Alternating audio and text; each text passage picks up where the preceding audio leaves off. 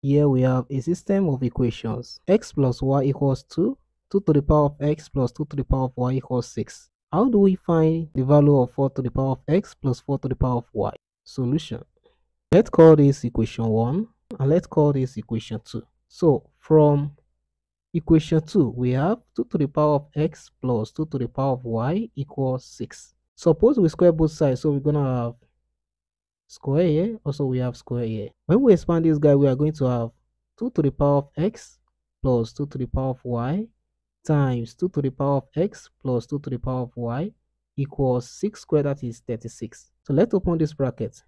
2 to the power of x times 2 to the power of x, that is 2 to the power of x all squared, plus 2 to the power of x times 2 to the power of y, plus 2 to the power of y times 2 to the power of x, 2 to the power of x times 2 to the power of y, plus 2 to the power of y times 2 to the power of y. So we're going to have 2 to the power of y all squared, which is equals to 36. Now recall that whenever we have a to the power of m times n, this could be written as a to the power of n times m.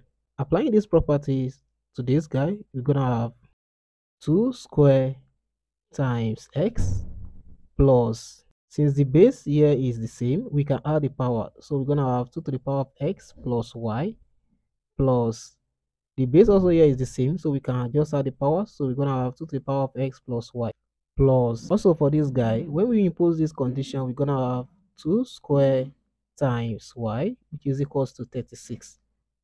So let's proceed further. This implies 2 square, that is 4 to the power of x plus, we have 2 to the power of x plus y here, also here. When we have this guy, we're going to have 2 of it, 2 to the power of 2 raised by x plus y plus 2 square, that is 4. So we have 4 to the power of y equals 36. Now, let's transfer this guy to the right hand side. So we get 4 to the power of x plus 4 to the power of y equals 36 minus 2 into 2 to the power of x plus y.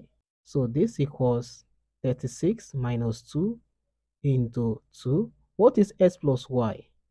That is exactly what we have in equation 1 is 2. We're going to plug into here.